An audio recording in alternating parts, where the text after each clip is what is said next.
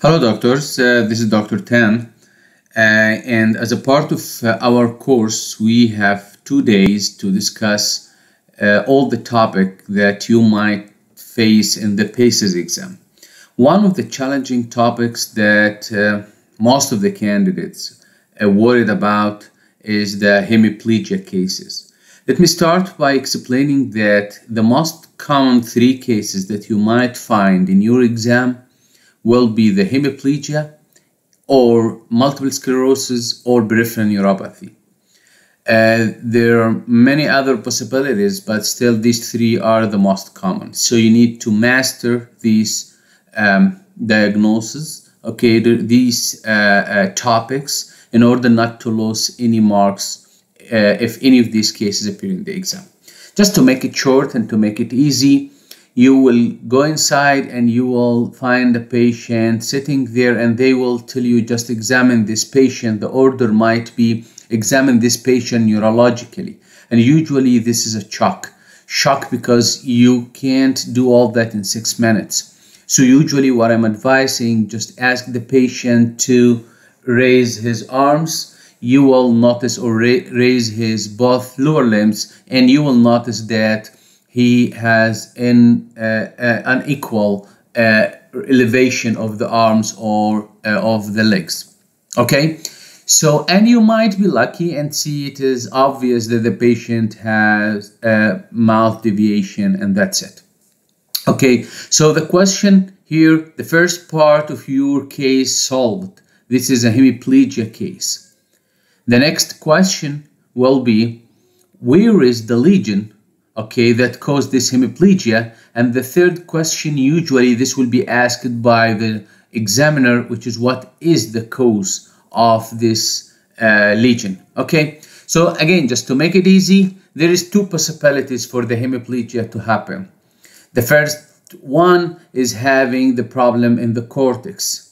The second one is having the problem in the internal capsule. And the third one is having the problem in the brainstem. Actually, you don't need to know some details. I mean, in the exam, you don't need to specify which part from the internal capsule, and it is enough to say this is a brainstem. If the examiner went beyond that, it will be an extra question to ask, which part of the brainstem do you expect to be affected? And this will depend on which cranial nerve is affected. Okay?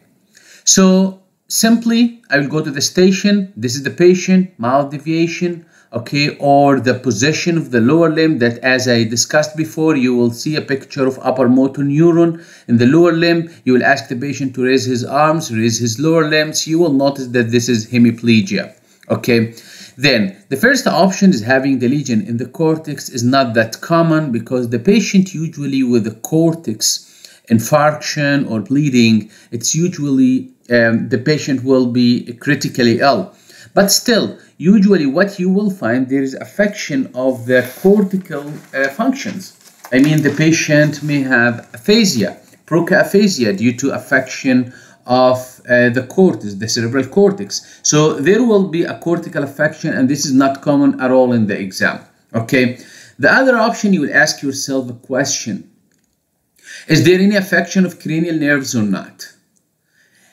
Just the rule: if there is no affection of cranial nerves, so think about the internal capsule. Okay. If there is affection of cranial nerve, you still can think about the internal capsule and brainstem. Usually the example I'm giving for that is, it's like crossing a very crowded road that's filled with cars and you want to run with closed eye. It's impossible because there is many cars running there. So 100% you will be like hit by the car.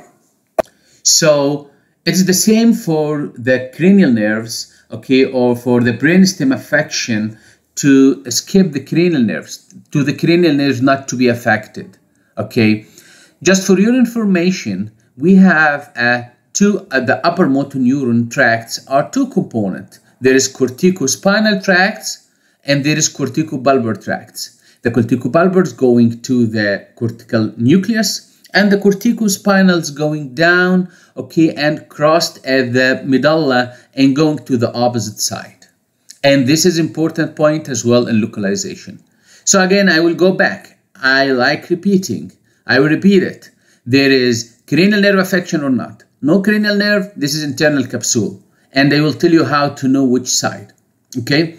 There is cranial nerve affection. We still have two possibilities. It can be internal capsule and it can be a brainstem. Okay? Then the next question, if it is now there is affection of cranial nerves, so I will ask myself, is it crossed or not? And what I mean by crossed, it means that if the cranial nerve affected is on the same side of the affected part of the body, okay, so this called uncrossed. This called uncrossed. And if they are in the opposite side, for example, I have a weakness on the right side of my body, okay, and affection of the left facial nerve, left hypoglossal nerve. So this called crossed. So if it is crossed, okay, this is a brainstem. If it is non-crossed, which means the facial nerve affection and the body affection are on the same side, so this is uncrossed and this is internal capsule. And I will go to the next step, which is how to decide which side of the cranial nerve is affected, because sometimes this is confusing. So what can I do in this case? I will go and remember the wrong rule, which is the tongue never lie. But actually in the neurology, it is not as the real life. The tongue never lies in the neurology. It never lies. Why? Because if the tongue going to the right side, so the right hypoglossal is affected. If it is going to the left side, the left hypoglossal is affected. So simply I will ask the patient, can you please open your mouth and show me your tongue? If you see that his tongue is deviated to the right side, so this is a right hypoglossal affection. If the patient had the weakness on the right side of his body, so this is uncrossed, so the affection is in the internal capsule. If the opposite, so this is the cranial nerve. What if the hypoglossal is not that obvious or not affected, and I'm gonna think about the facial nerve? So in this case, it is the opposite, because the mouth will lie. The mouth going to the opposite side. The mouth going to the opposite side. Okay, so the mouth will be, if the mouth is deviated to the left side, tell yourself that the right facial is affected. So again, the right facial is affected with the right side of the body, so this is uncrossed. So remember, in Arabic, the rule is فكسان تعبان, which mean the jaw, the الفك, lisan, which is the tongue, okay, going to تعبان, which is the affected part. Okay, so in Arabic, الفك واللسان, in English, or فكسان, in English, remember that the tongue never lie. Okay, so here by these steps, you will decide if there is affection of cranial nerves, if there is which side of the affection nerve affected, and if it is going with the same side of the weakness or not. And based on that, you can decide if it is an internal capsule or it is a cranial nerve, a brainstem. The last point you will say to conclude your answer is, I will now mention which part of the brain affected. Please remember that the brain lesion is conflicted on the opposite side. So let's say I decided that, okay, the left body part is affected. I see that the left body is affected. Remember, the answer should be starting by the opposite. I mean, the left body weakness, so my answer will be right something. If it is a right body weakness, so the answer will be left something. Whether it will be left internal capsule, or it will be left side of the brainstem. Okay, so again, let's say this is example. Patient with weakness of the right side, with his tongue deviated to the right side. Where is the lesion? So here I will say the weakness on the right side, the hypoglossal affection on the right side. So this is uncrossed. So this is internal capsule.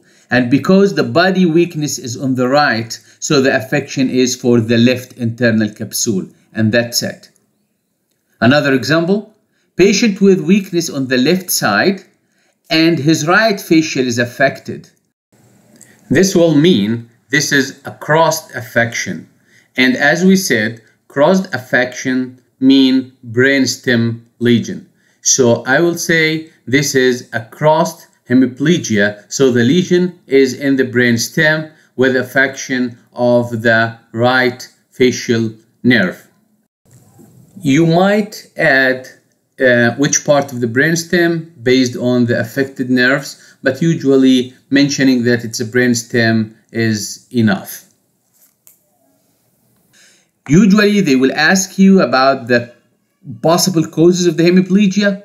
Okay, you can mention all the causes you know, but when it is a young patient, remember trauma, remember AF, remember multiple sclerosis, remember vasculitis, remember drug abuse, remember bleeding tendency, because they like to ask this question, the causes of hemiplegia in young patients. Okay, the last thing as well, remember what you will examine in this patient. You will examine the motor in the upper limb and lower limb. You will examine the coordination in our limb and lower limb, and you will examine the sensory, superficial and deep sensation. And you need to practice that in the clinical part in order to do that very fast. You don't need to do everything in hemiplegia case, but you need to do as much as you can, okay, during your examination. Okay, for any question, please feel free to contact me.